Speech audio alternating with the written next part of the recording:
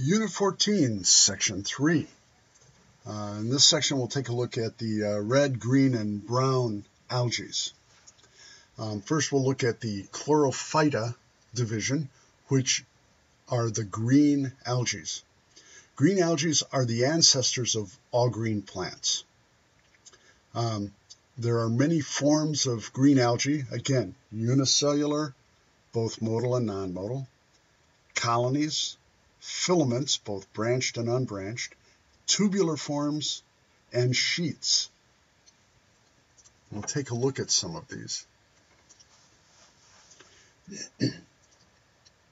The structure of green algae begins to have resemblance to plants. Remember that the cell walls of the diatoms were composed of silicon. The cell walls of the blue-green algae had a like a polypeptide section. In green algae, we find that most have cell walls containing cellulose, and cellulose is what we find in the cell walls of green plants. They also all contain chlorophyll in chloroplasts. The chloroplasts are bound by double membranes, and remember, those probably came from encapsulated cyanobacteria. All of this gives them a green color. This photograph shows a branching filament type green algae. This would be very close to microscopic, but you can sort of make out here the divisions that might be individual cells.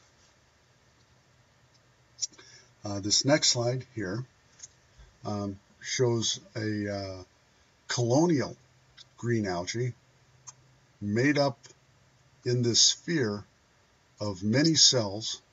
You can see flagella coming out.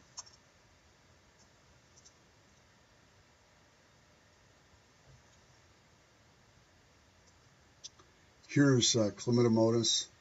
It's a unicellular algae.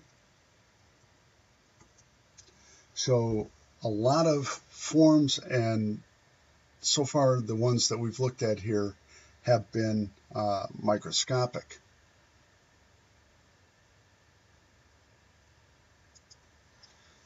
Next, we'll look at some that are a little larger and have structures that we may be familiar with. Ulva is also known as sea lettuce. It's a multicellular algae, and it attaches to rocks by means of something called a holdfast, which is a root-like structure. Now keep in mind, this differentiation between the parts of an algae's body, the thallus, is not as dramatic as in green plants. There's not a huge amount of differentiation, but you can see at least some in some of the green algae. Some of the other algae look even more dramatically different. So here's sea lettuce. It forms these leaf-like structures, and barely visible down here. You can see the structures. There's a little better view on this side over here. The holdfasts that keep them connected to the rocks. Next, we'll take a look at some of the red algae. The red algae contain the most familiar seaweeds to humans. They're mainly large multicellular marine forms. That means they live in salt water. Marine means salt water. So they're mainly large multicellular marine forms, usually as highly branched filaments. They occur mainly in coastal waters, shallower waters, often attached to rocks.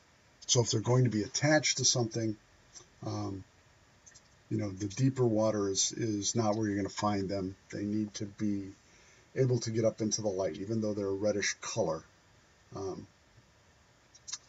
They can have, they carry on photosynthesis. There are some species that occur in fresh water, but most occur in warm tropical waters. Here's one called Porphyra, and you can see it here. And you can kind of get an idea of this, branching kind of habit.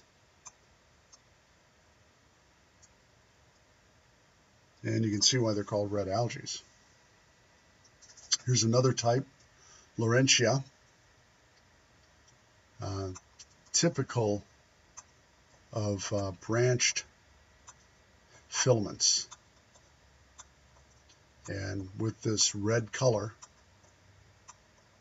but you can see here a lot of green showing through in the main stem area, making them capable of photosynthesis.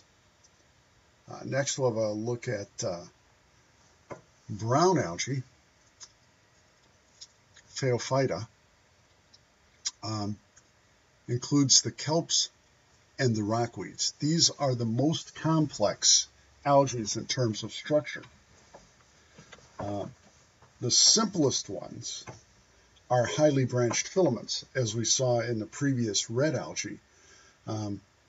That representing a more complex red algae. Here, that structure is the simplest of the brown algae. And the most complex really start to look more like land plants. Kelp is a type of brown algae.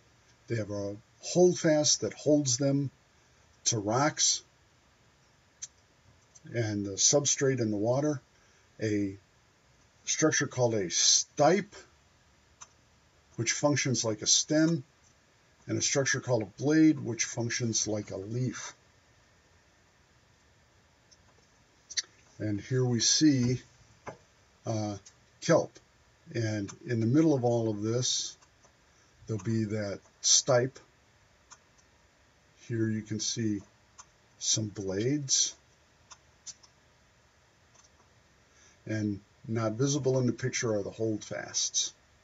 So this very much looks like a land plant. Fucus or rockweed is another brown algae, and has maybe even more similarity to land plants. The blades start having these crenellations or indentations or toothing on the edge like many land plant leaves have. The overall structure has that land plant look.